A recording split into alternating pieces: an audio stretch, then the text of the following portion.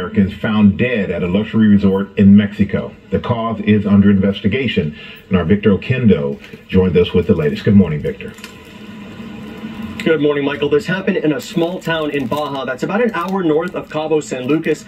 2 Americans found dead in their luxury hotel room in Pescadero. The suspected cause here, gas inhalation. According to authorities on Tuesday, paramedics received a report that 2 Americans were unconscious in their room, and when they arrived, they found 22-year-old Abby Lutz from Newport Beach, California. She was on the bed, and 41-year-old John Heathcote in the shower, both deceased. There have been several cases of deaths in Mexico due to carbon monoxide poisoning or other gases.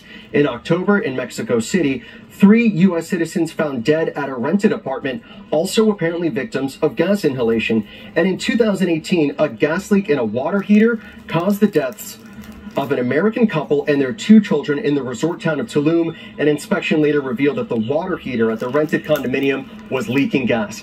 In this latest case, local authorities are in charge of the investigation.